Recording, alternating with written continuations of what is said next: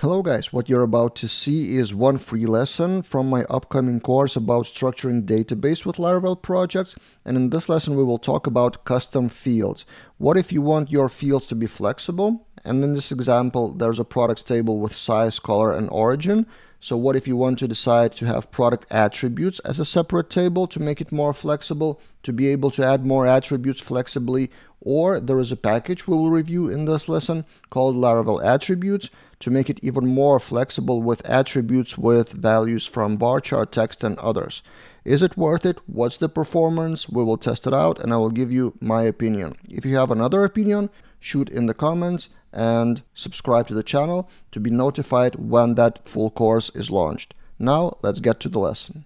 In this lesson, let's talk about product properties or properties of any database table with a model called Entity Attribute Value Model, or shorter EAV-Model. I will show you what it is, how it works, and why you probably do not need it. And here's an example. You have a products table with some fields about properties. In this case, size, color, and origin, all text fields. And in the code, the usage is very simple. You get the products, and when you want to use those attributes, you just do size, color, and origin, just like they are in the database. Simple, right? But what if you want to decide to implement so-called custom fields? So in the future, you may add some more attributes like manufacturer, like origin city, like company, whatever. And you want that to be flexible. So you want to be able to add a new attribute without changing database schema. Sounds like a good idea, right? But let's try it out. First, I will show you an approach without any package, and then there's a separate package, which makes it more convenient. So without any package, schematically, schema looks like this. You create a table, for example, called product attributes. It could be product properties or whatever you call that, with a foreign key to the main record, product ID, and then attribute and value or key value. Both string value could be null, so nullable. And then instead of having one record of products table, you have 3 records or as many records as you need for properties for each product. And then your main table becomes smaller. And that's another advantage, you would think so. And then in the code, in the model you create has many relationship to product attribute, which is a model. And then in the controller, you load the products with attributes with has many relationships, so eager loading. And then in the blade, wherever you need to show them, you just list the attributes with a for each loop. And it looks pretty similar like this one.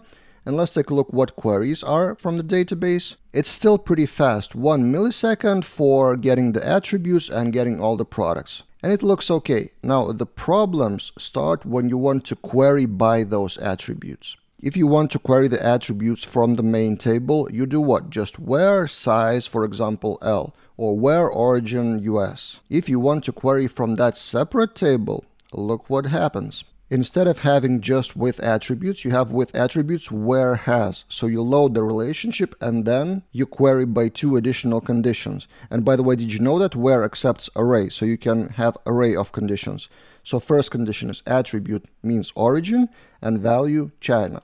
Now let's take a look how much it takes. So remember, the query without where is 1 millisecond. And if we add where, now it's 10 milliseconds. And let's compare that actually with direct competitors. So without this, we load and the query is not even 1 millisecond. It's less than that from the main table if we don't have attributes. And if we do have attributes, it's 5 milliseconds or 10 milliseconds. If we try again, now it's even 20 milliseconds. So it's much slower. And that's kind of expected. So you may use that entity attribute value model if you want more flexibility and you are okay with losing some performance. And that's general rule, almost a rule in database schema, that flexibility and performance is that you choose one over another. You cannot have both in ideal world. And now let's take a look at one package which makes those attributes into a separate structure which is a bit more optimized. It's called Laravel Attributes, pretty popular. It is not very easy to install. There are a few things that you need to read and get familiar with, but generally the structure is this. I've installed that locally in the same project, and attributes becomes a separate database table with all the attributes available, and then those attributes are divided into attribute types. So varchar, text, integer, datetime, and boolean values are in separate tables for performance, and you need to specifically specify which types you actually use in your project. So if it's varchar, in my case it's varchar, then all those varchars would be indexed. There is an index on attribute varchar values here down below, you can see that. And then in theory the performance is better because there's an index on that column. But let's try it out. I have reseeded the database and varchar values are like this. It's kind of the same as product attributes key value pair, just with another relationship to what attribute it is and what entity does it belong to. So that package is even more flexible than general structure for one database table. Now let's take a look at this performance and how it works in general. This is the most simple example of that package. You just get the products and you list those attributes as they were in the same table. So you list the attributes, you register the attributes in a separate table of attributes as I've shown you, and then it's kind of like the same table performance. For that, in the model you need to add a trait attributable, and it all kind of works. Now let's take a look at the queries. If we refresh the page, it works. But there are 81 queries to the database because we don't use eager loading. And to use eager loading, what you need to load?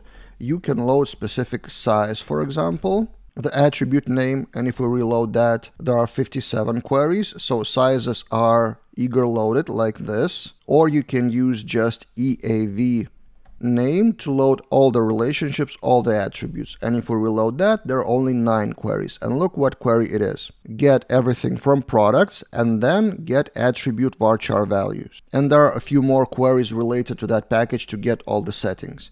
And the query performance is okay, so 2 milliseconds is not huge. But again, the problems appear when you need to query by those properties, by those attributes. And the package offers really convenient way to query that.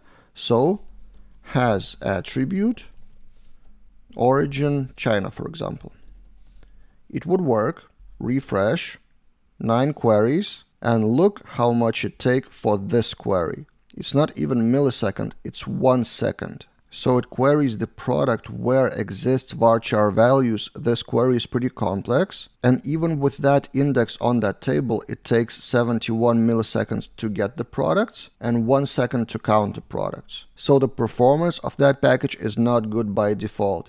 Maybe I haven't configured something, maybe I could use caching to optimize that. Surely you can always use caching for such problems.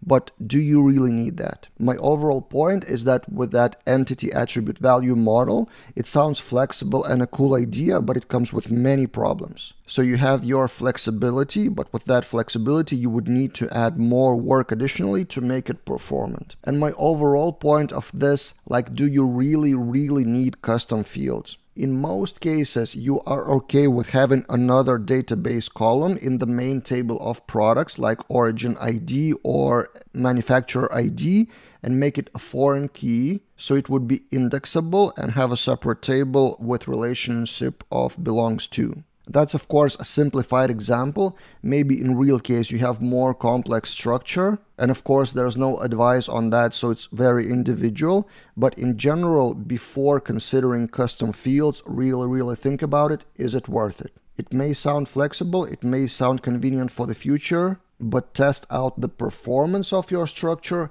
Try to load 10,000 rows. In my case it's 1,000 products and it's already 1 second on 1,000 product. Imagine if it's more than that. And in general, I guess my advice here before deciding on database structure, try the database structure with a lot of data, like seed some fake values and see how some queries perform. And if you care about performance a lot, entity attribute value model probably is not for you.